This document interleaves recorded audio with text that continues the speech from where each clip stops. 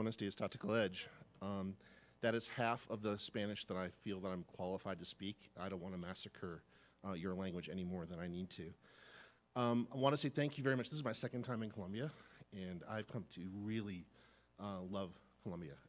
The hospitality that we receive from everyone here has been fantastic, so thank you very much. What I wanted to talk about today is security operations. Not as a technical guy, because I'm not anymore, but how I see over time, we feel sometimes we're fighting a losing battle. And what I want to talk about is a path forward that I think over the next 10 to 15 years is where we end up. All right. I will just do it this way then. It's okay. So I'm a CISO. I've been doing information security for a really long time. I don't own a company. I'm not part of a startup. I'm a blue team defender, probably like a lot of you, or you help blue team defenders. We are the salt of the earth when it comes to doing security. I know at a lot of conferences, it's really sexy to see the pen testers and the hackers and the red team guys show you how they break everything. I'm a builder, not a breaker. And I'm willing to bet most of you are builders, not breakers.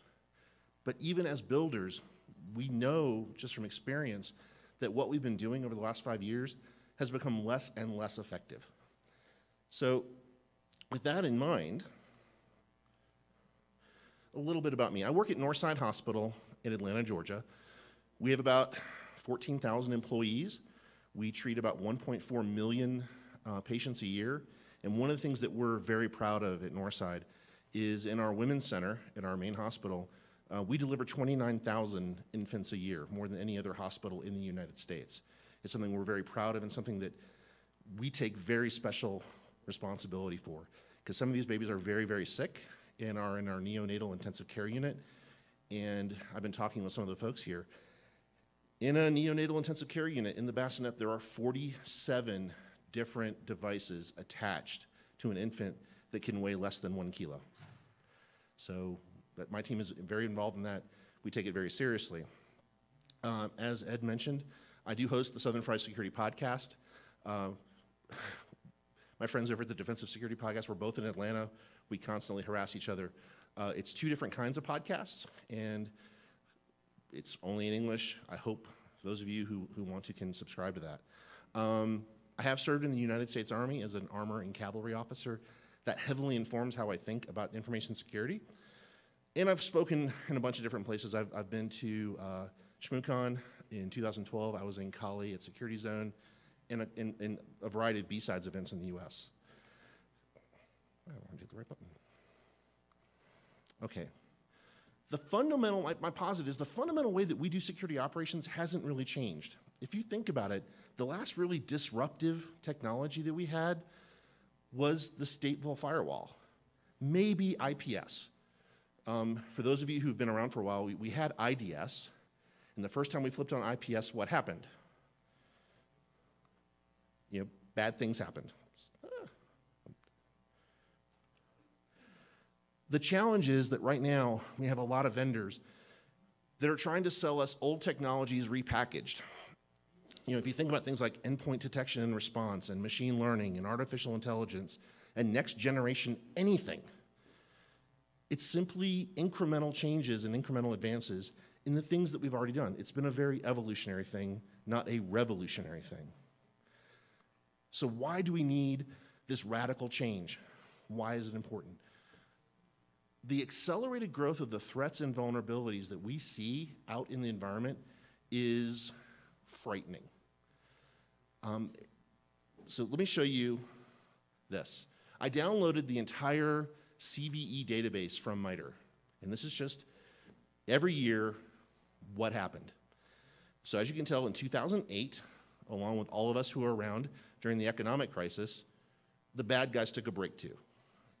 But if you normalize this out, the rate of growth into reported vulnerabilities, you know, and discounting the unreported, has been astronomical.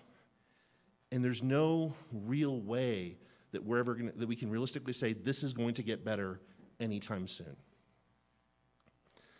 If you look, and this is a little bit older data, if you look at this, this is the annual number of data breaches and the number of exposed records.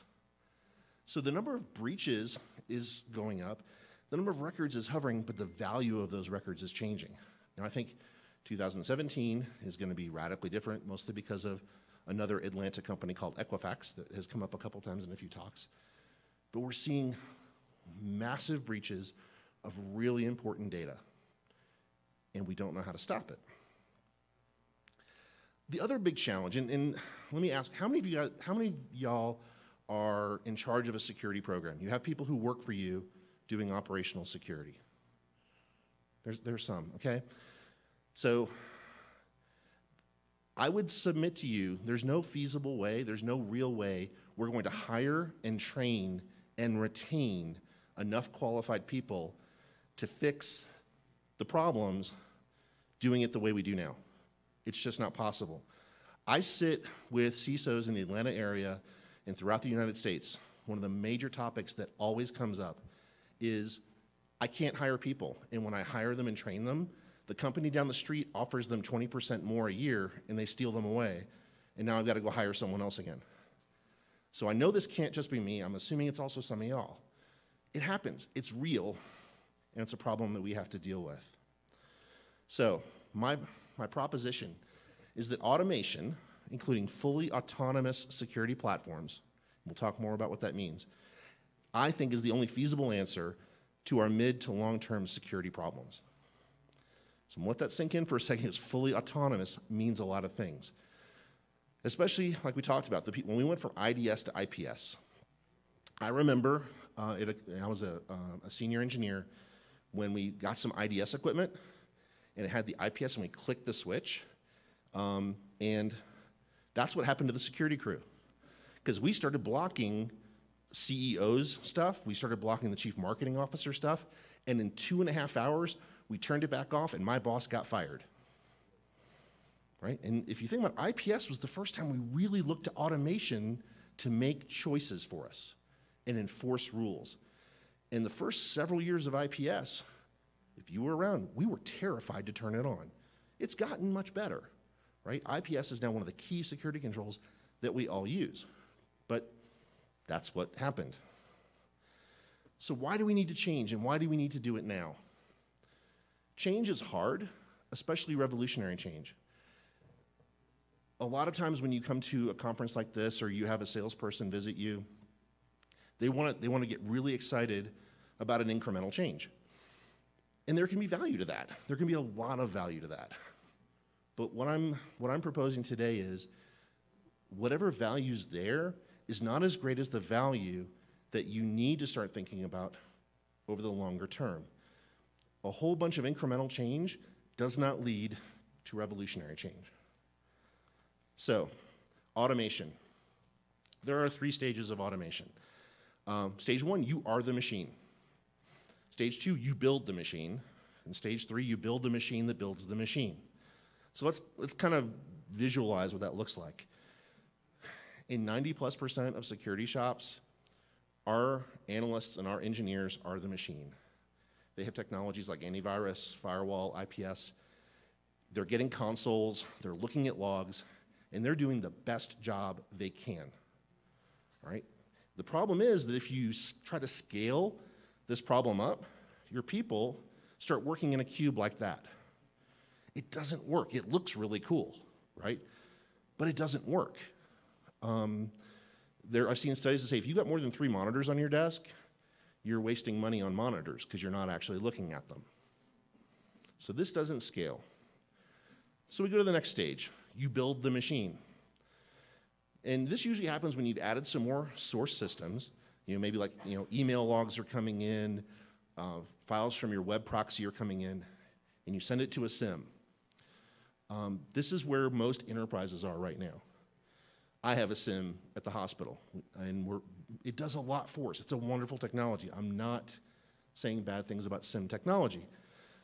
But the challenge is with SIEM will tell you when it thinks a bad thing is happening, but it's still relying on a person to do something about it in most cases.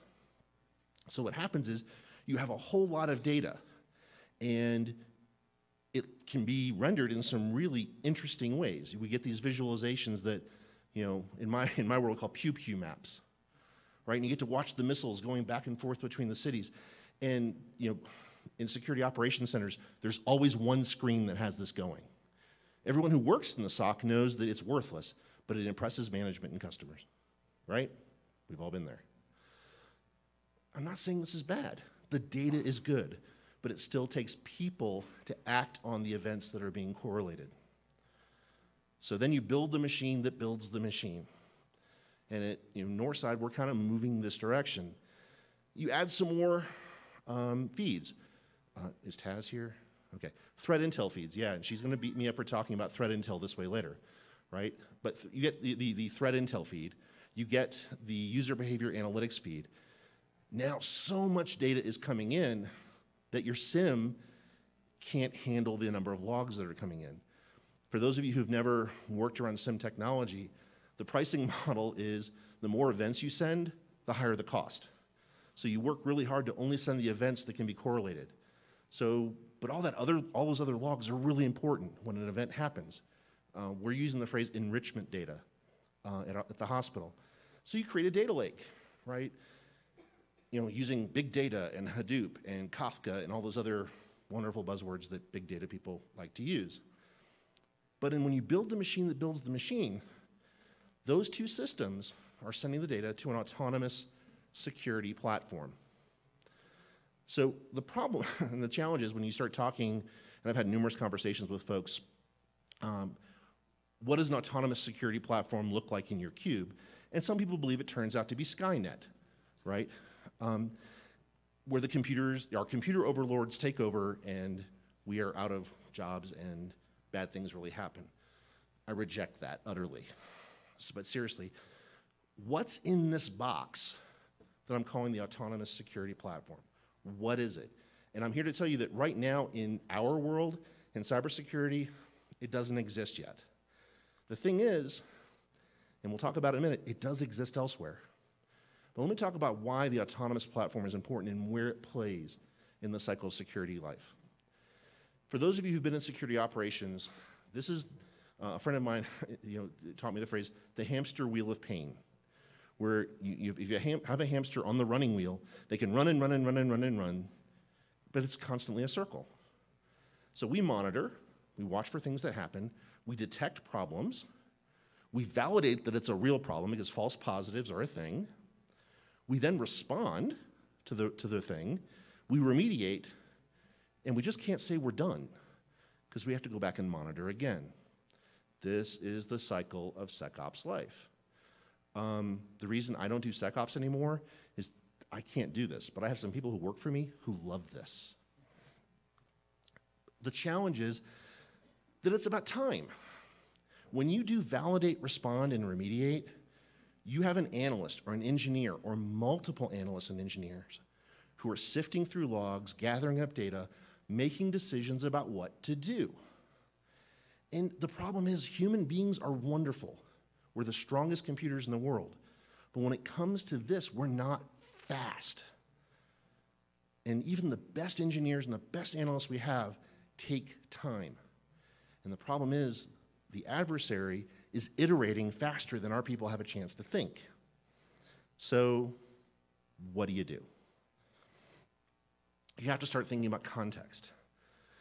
What drives that time, what makes the analyst's job difficult, is they have to pull in many more logs to figure out exactly what happened, and when it happened, where is it, what is it doing, and based on what we do, for example, at a hospital, if I've got two things going on and one impacts biomedical devices where a patient could be harmed, or one is simply stealing data, I focus on the thing where a person could get hurt. You can steal all my medical records, leave my clinical devices alone. The problem is that when you have analysts and engineers who've been around a while, they accumulate what we call tribal knowledge.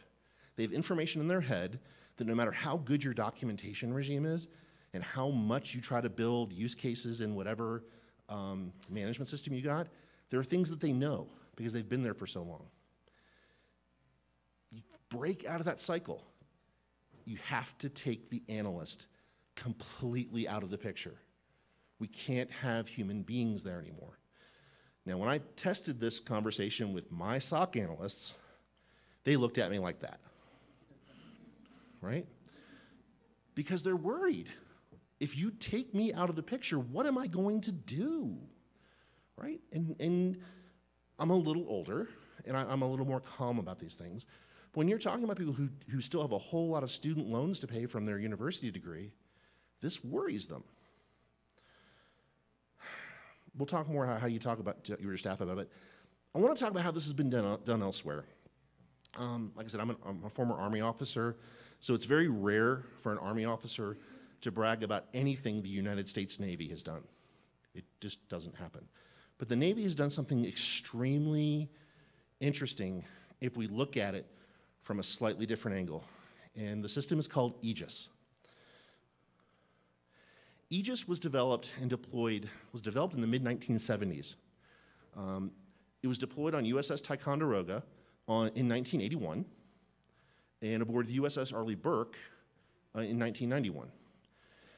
It is a very complex set of systems that takes inputs from radar, sonar, intelligence updates that are being digitally sent to the vessel, alerts that are being generated through all the spaces of the vessel, and then it can control all of the weapons aboard the vessel. Everything from the deck gun to the Gatling gun to the missiles that are on board. And it's very, very good at what it does. This was demonstrated in 1988 in the Persian Gulf. USS Vincennes, which was a Ticonderoga-class cruiser, detected an aircraft approaching it. The crew aboard determined from watching a whole bunch of different consoles, they thought it was an Iranian F-14 that was on an attack path to launch a missile at them. And they fired a surface-to-air missile and shot down a Iranian Airlines Boeing aircraft, killing almost 300 people. At the same time, Aegis was looking at all the data, and Aegis was saying, this is an airliner, don't shoot. But the captain of Vincennes made the decision to overrule Aegis, and a very horrible thing happened. Now, if you think about Aegis and the time frames this happened, and I'm looking at this group, and a bunch of you probably don't remember the 1980s if you were even born in the 1980s. This is old technology.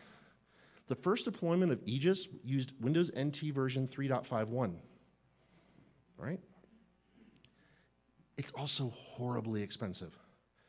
The diagram here is what the Combat Information Center aboard a Ticonderoga cruiser looks like. Labor is one of the most expensive things we do.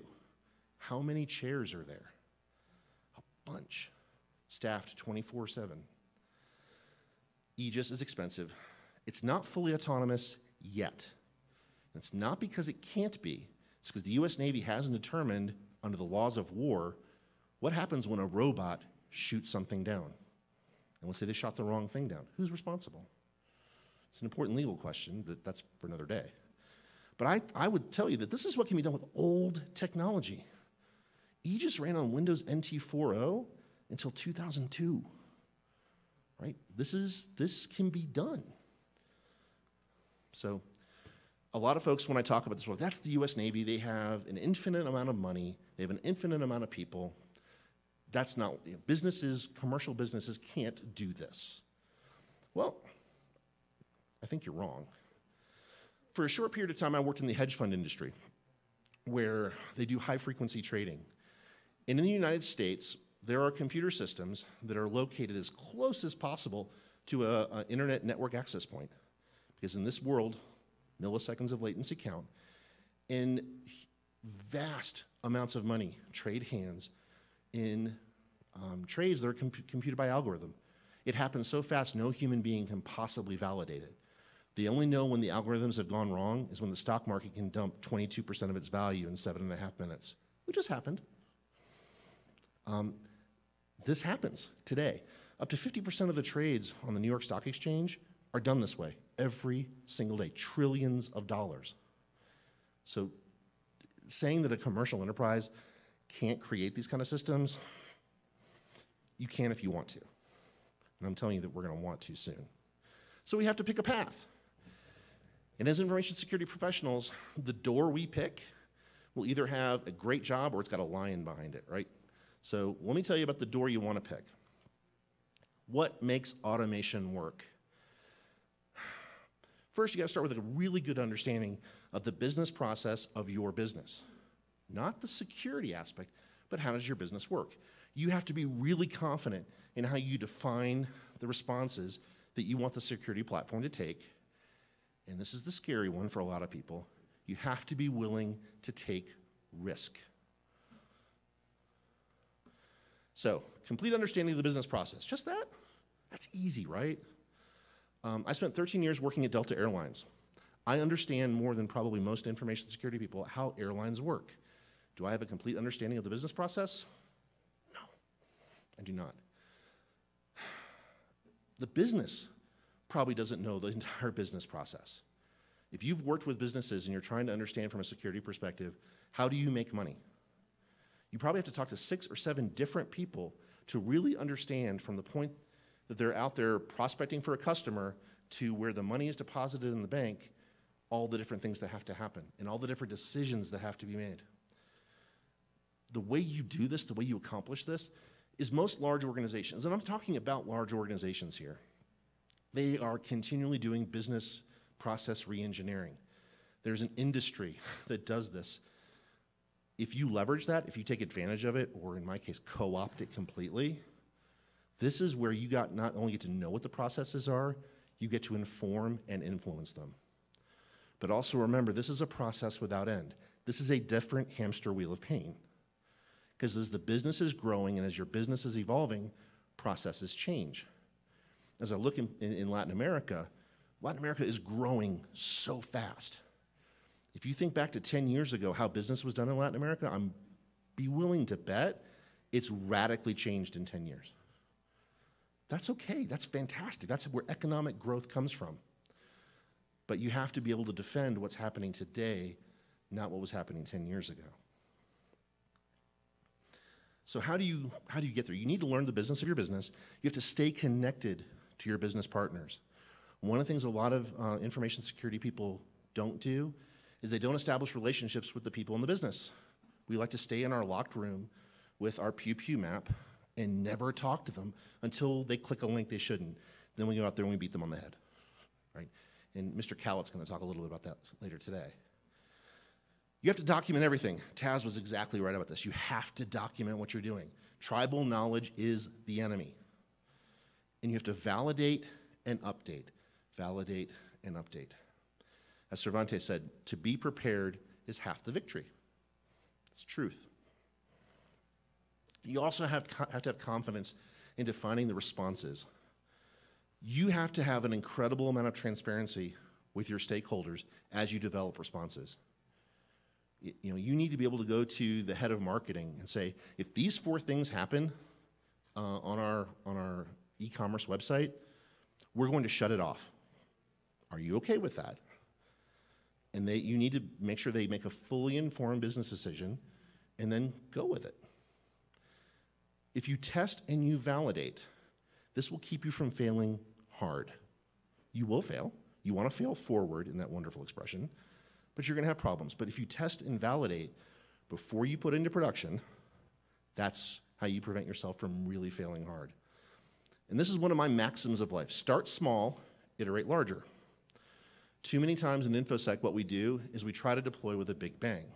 This usually happens with technologies like DLP, where we put in what we think the rules are supposed to be, and we flip a switch, and just like IPS, we're blocking the CEO from getting his emails or sending his emails to the company that they're trying to buy. And then someone comes down screaming, and you flip DLP off, and you never turn it on again. But if you start small and build rules and learn the environment and grow and grow and grow, you can deploy DLP. This is how I've done it at my hospital. And most importantly, if you remember nothing else from this talk, this is the thing to remember.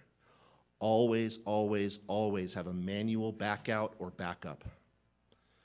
I've seen people lose their jobs because they flipped the switch of the thing they're really proud that they built, and they forgot one thing, and they blew up the business process, and no one had any idea how to recover. You don't want to be that person. That is a friend told me, it's a highly emotional event when that happens. You have to have a willingness to take risks. But if you understand the processes, you should be able to reasonably define responses, especially if you're talking with the people that you're about to inflict the process on. And you can overcome their objections, because let's face it, the people we talk to in the business are afraid of us. They are afraid we are going to break their thing. We're going to break the way they make money. We're going to break the way they serve customers. They are afraid of us. And for a lot of years, rightfully so. But if you work with them, you can overcome their objections because they're helping define what the answers are. And again, I'm an armor officer. George S. Patton Jr. is one of my heroes. And one of his best quotes is, "Take calculated risks. This is very different from being rash." And I really hope that translates well. So what have we learned today? Automation is going to be it. I mean, and again, we're talking large enterprises 10 to 15 years out, because this automation is going to be expensive. But like every other expensive security technology, it starts moving down market really, really quickly. It starts with the Fortune 100, then it becomes a Fortune 500, then a Fortune 1000, and then most large companies around the world can afford to do this. You really have to understand how your organization works.